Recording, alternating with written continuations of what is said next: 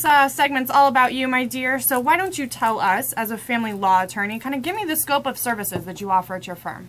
Our firm is solely family law practice oriented. In the scope of the practice, we do everything associated with that. Custody, dissolution of marriage, unfortunately, domestic violence restraining orders. We cover everything. And how many attorneys are in that office? There are 6 of us. Gotcha. So pretty much you all have it covered in the family law department. We do. And now, what do you specifically specialize in?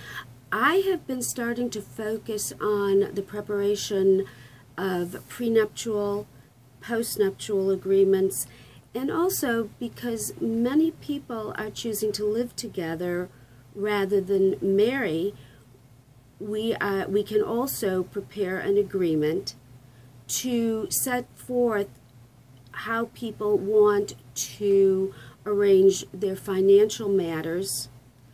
Even if they're not married? Even if they're not married. Interesting. So talk to me about prenups and postnups. Who are they for? Why does someone need them? Kind of explain that.